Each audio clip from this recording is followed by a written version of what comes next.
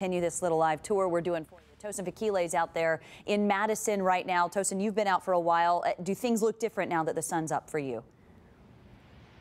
Yeah, the sun is up. We're actually in a spot, Lauren, that we were earlier. So I'm holding this sign T, and you might be wondering what this is. Well, it's the Taco Bell sign that's splattered all over the ground here in Gallatin. And, you know, our weather team always talks about just how strong the winds are. Let me show you where that sign came from. Jared is going to pan in that direction, and all this sign you see all over the ground came from right up there.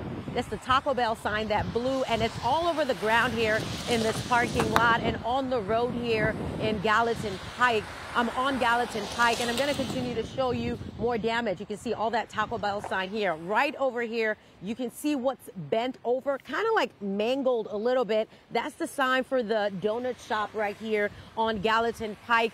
Parts of that sign also splattered on the parking lot in that direction as well. We saw the owner earlier just picking up parts of the debris on the ground. I was told that that sign that you're looking at is a popular donut shop here in Madison. I was told that sign had been there since like 1991, just to show you how strong the force was of the storm that came through this area here in Madison. We've seen down power line. We've seen trees toppled over in people's yards, kind of blocking people from getting out of their homes. That's the situation here in Madison. We're making our way around Gallatin, around Emmett Avenue, Argyle Avenue. We're about to go towards Neely's Bend to see what that area looks like. And fire crews tell me that's just the situation all over Madison, with down trees, debris everywhere, power lines everywhere, checking in on people to make sure they're okay. Back to you, Lauren. Yeah, Tosin, thanks so much. And it's interesting as we have this conversation about power outages. 88,000 people are without power. If you